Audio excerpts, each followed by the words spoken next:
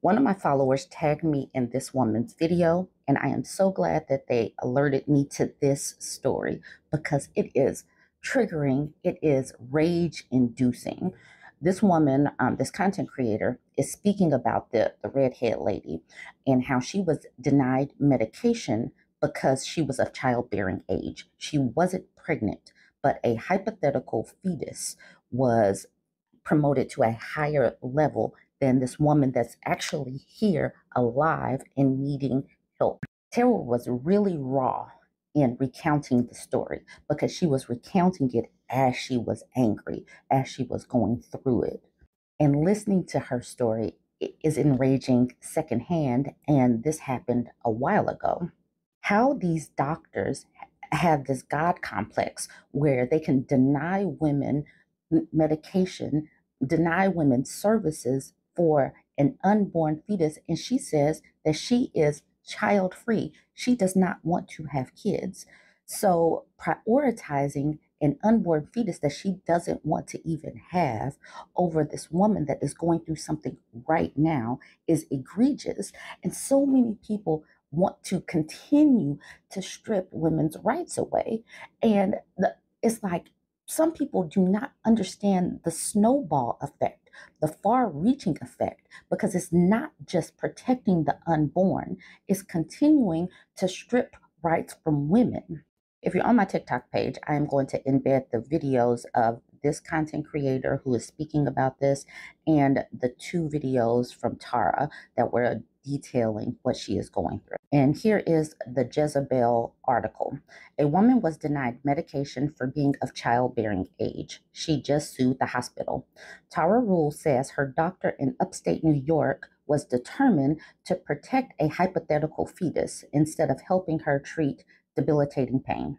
Last September, New York resident Tara Rule posted a raw, emotional video on TikTok saying she had been denied medication to treat a debilitating condition called cluster headaches because her neurologist told her she was of childbearing age and the medication could cause birth defects to a hypothetical fetus.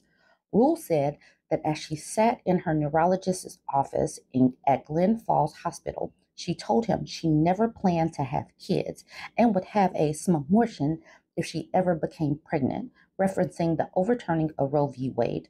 He responded that getting the care she was seeking is trickier now with the way things are going. He also said she should bring in her partner in on the conversation on her medical care. We are still at the point where these men think that men should have a say in women's health care. Rule asked if the issue preventing her from getting the highly effective medication was solely that she could become pregnant, and if I was, like through menopause, would the medication be very effective for cluster headaches? The doctor affirmed it would. He also asked about her sex life and whether she's with a steady person. Rule shared the audio recordings of the appointment on TikTok at the time. Why is a neurologist asking about her sex life? Okay. Last week, Rule filed a lawsuit against Albany Medical Health Partners, charging the largest hospital in upstate New York with discrimination over the denial of her medication and a string of incidents afterward. The suit alleges that denying her medication because she's of childbearing age and prioritizing an imagined fetus over her health violates federal law, specifically the Affordable Care Act's anti-discrimination provisions and the Age Discrimination Act. Where are we drawing the line here? Rule told Jezebel. Are hospitals going to require someone share a pregnancy test, proof that they're on birth control, get a hysterectomy to get life-saving health care? She says she hopes her lawsuit can create more medical protection for people of childbearing age post-Roe. In a similar example of post-Roe concerns around the mere possibility of pregnancy impacting people's access to medication, several people who could become pregnant have reported being denied sometimes life-saving medications that are deemed abortifacients. by doctors and pharmacists. Even before Roe was overturned in 2021, a pregnant woman in Alabama was arrested and prosecuted for trying to pick up pain medication from her pharmacist to manage a chronic back condition, as police alleged she was endangering her pregnancy. Rule told Jezebel she's heard from people who say they were denied everything from acne medication to chemotherapy for the same reason. Rule, whose cluster headaches are exacerbated by her Ehlers-Danlos syndrome, described to Jezebel how the pain can be so severe that she can lose consciousness, and pointed to a study associating cluster headaches with higher rates of self-deletion ideation due to unmanageable pain. She's long struggled to find helpful treatments and said the neurologist wouldn't even give her the name of the medication he referenced because Rule said he was so determined to protect a hypothetical fetus. With Rule's unique lawsuit to challenge how hypothetical pregnancy can affect access to care, she says she's determined to show that her life as a person with a disability has more value than an imagined unborn fetus. This is the reason why this is so important. People think, oh, we're just protecting life. Well, if you're protecting life, why aren't women that are here and alive important? In addition to Rule's allegations of discrimination, her suit accuses Albany Medical Health Partners of privacy violations and fraud. According to Rule, after she shared audio recordings of her interactions with the neurologist on TikTok, an employee at the hospital contacted another hospital in the area, alleging that Rule live streamed her appointments. This led to Rule's removal from the second hospital, Malta Medical, also under Albany Medical Health Partners, in the middle of treatment for her cluster headaches. Rule denies live streaming. In the lawsuit, Rule alleges her nurse practitioner at Malta discharged her against her will with the help of armed security, but her insurance company was told that she voluntarily left mid-treatment, which Rule argues amounts to falsification of records. Rule also alleges that the nurse practitioner who had her removed at Malta violated her privacy rights by sending Facebook messages to Rule's partner that include her medical details. A spokesperson for Albany Medical Health Partners told Jezebel that the hospital system cannot comment on pending litigation. Last year, they told USA Today about Rule's allegations. Our mission is to care for any patient who needs us. We encourage all patients to be actively engaged in their care. When any patient brings a concern forward, we investigate in a timely manner. Rule's case shows how the notion of fetal personhood, an ideology that regards embryos as separate people with rights at odds with the pregnant persons, can be taken even further, said Dana Sussman, Deputy Executive Director at Pregnancy Justice, which isn't working on Rule's case. What we're seeing is how this ideology can extend beyond pregnancy itself. The idea that you can even become pregnant, then you can no longer make decisions about your own body or access medical care, Sussman told Jezebel. In the months since Rule was denied care at Glen Falls Hospital, she maintains that she's been essentially blacklisted by hospitals in the area, forcing her to travel out of state for medical care and incur significant out-of-pocket costs. She still hasn't obtained the highly effective medication her neurologist referenced to her. Rule told Jezebel she never wanted to file a lawsuit. She just wanted an apology or to be able to go to a hospital in her area without being turned away for sharing her story on TikTok. If people don't understand why or how women are under attack, this is one type of case. And she's not the only one. Women who have autoimmune diseases, fibroids, endometriosis, anything like that, where they need birth control pills or something like that. And doctors can just say, well, maybe you're going to stop your chances of getting pregnant, or this could harm your chances. This could harm a potential fetus. It's like, let women make these decisions for themselves. Stop this God complex that many of them have. And yes, I am seething. I'm so enraged for these God complex doctors that take away women's rights and freedoms. Okay, if you're on TikTok, I'm going to put embed the links, and you can just click on these women's videos. If you're on my YouTube page, here come the videos now. Like, comment, share. This woman was denied medication for being of childbearing age. Tara Rule says her doctor in upstate New York was determined to protect a hypothetical fetus instead of helping her treat debilitating pain. Are you kidding me? Are you kidding me? First, this whole Alabama situation, the embryos are now considered kids. Now we got this. Talking about a hypothetical fetus. You're going to put a hypothetical fetus before a woman who is alive right now. This is why I always say people who are pro-life, they're not. They're pro-forced birth. Last September, Tara posted a video on this app talking about how she was denied medication to treat a debilitating condition called cluster headaches, because her neurologist told her that she was of childbearing age, that medication could cause birth defects to a hypothetical fetus. She told her doctor that she did not plan on having kids and would have an abortion if she became pregnant. Referencing the overturning of Roe versus Wade, he responded that getting that care was seeking is trickier now than with things the way things are going. He also said that she should bring her partner in on a conversation on her medical care. What about HIPAA? She don't have to bring in her partner for nothing. She filed a lawsuit, and I'm so proud of her because I would have do the same thing, okay? That don't make no sense. You're going to sit there and have that woman be in pain just because she might get pregnant in the future. Make that make sense, especially if she already said she doesn't want kids. She's child-free. I'm child-free. I would have been so mad at that doctor for not giving me medication. I'm sitting here struggling and in pain, but because I'm childbearing age, you're not going to give me this medication? Honestly, where does it end in this country? How can they sit there and try to deny someone medication because of a future possible fetus? I'm so sick of it here. I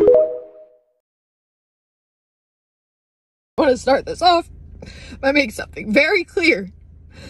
I am not crying out of weakness. I'm crying because I am fucking angry. And if you don't believe the thing that I am about to tell you in this video, don't worry, I recorded it.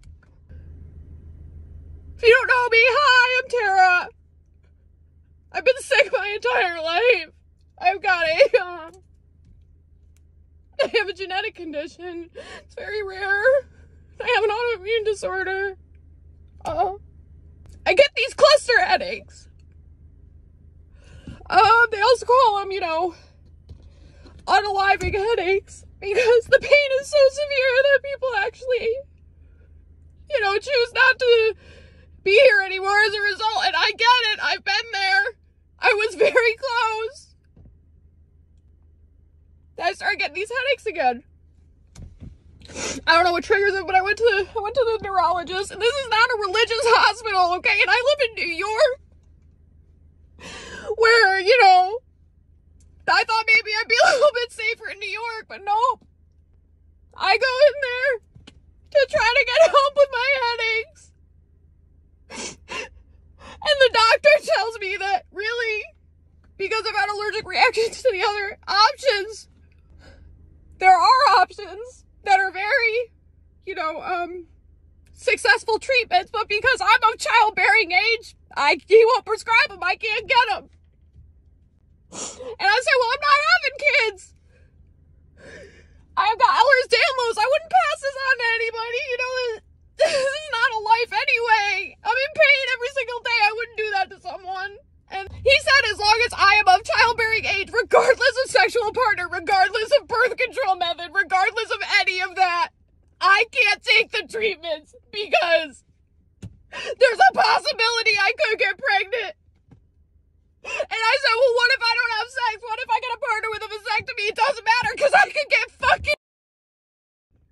And I could have the baby, and I need to prioritize that. And those medicines cause birth defects. And I said, well, I'm already on a medication that causes severe birth defects. And he said, so what would you do if you got pregnant? I said, well, I would have no choice because, the medicine I'm on causes complications with the pregnancy. And, I could literally die based on the medication I'm already on.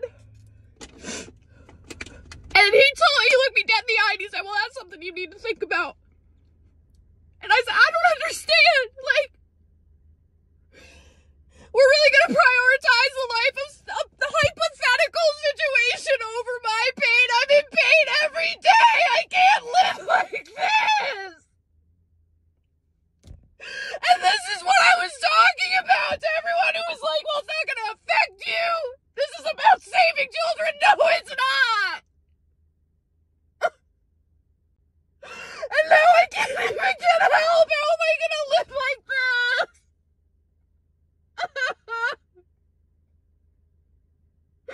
I suffer every day.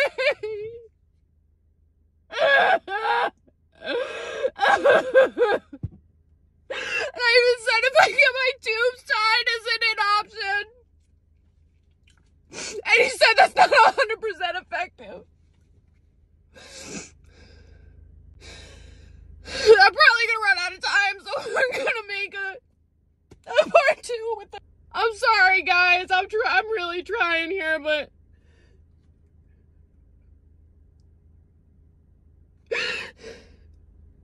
I can't believe this is the country I live in, the planet I live on. I can't. How is this not malpractice?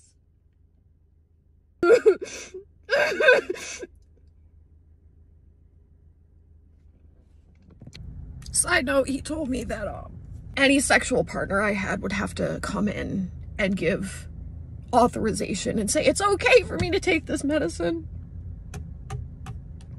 That could cause a birth defect, maybe. God, I hate having a uterus.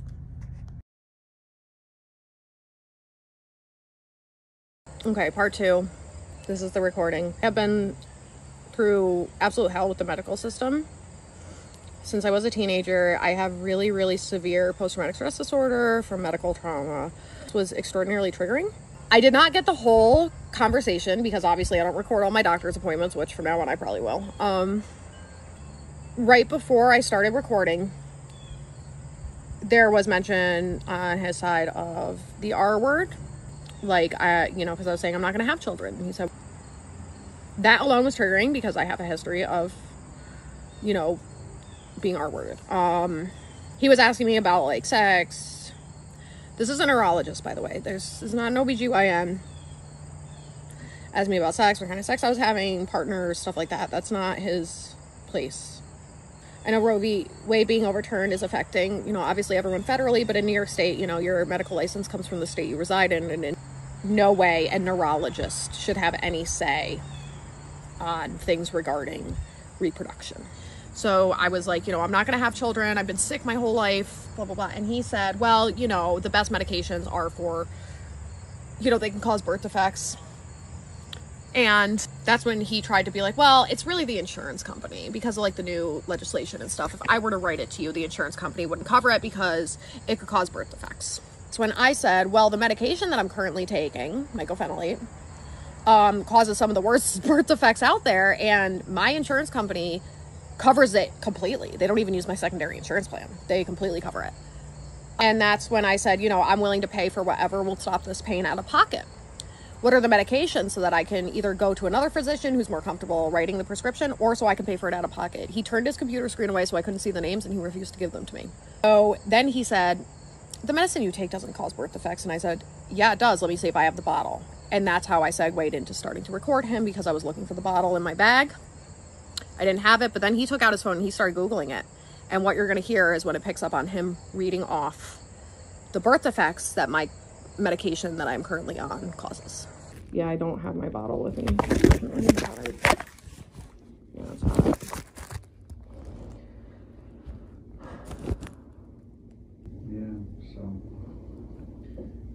It looks like defects, absent ears, jaw, heart defects, cleft lip, cleft palate. So you're not having intercourse? I am. Well, then you could get pregnant. I mean, sure, but I use protection. It's not. Okay. So the point is that, what if you get pregnant, what are you going to do? I would have to get an abortion. Why? Because of the Ehlers-Danlos? Yeah, because I'm on CellCept. Well, no, I mean, you can have things tested. You can test, but yeah, it's trickier now with the way things are going. Yeah. Is that, you know, you can't, you know, move along and see if these things develop before you make a choice like that. So, yeah, you do have to think about it deeply, and you do have to anticipate. Say, I'm pregnant. What am I going to do? Yeah. You can't deny the fact that you could get pregnant and go along that tack. You have to say, okay, if I get pregnant, even though I'm not planning on it, the risk is low. If I get pregnant, this is my plan of action. And you know, if you're with a steady person, you know, you have to bring him in on the conversation as well.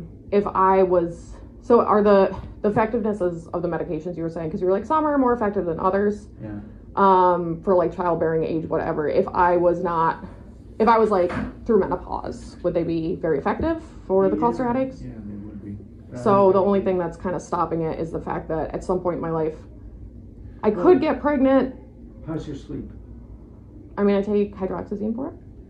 I am going to make a part 3 where I do post, you know, where he says that the medications that would be most effective for my condition, he will not prescribe because I'm of childbearing age and they could potentially cause side effects, but the one he is willing to prescribe, you know, just keep an eye on it because my blood pressure is already dangerously low and this seriously reduces your blood pressure. So, you know, just keep an eye on it.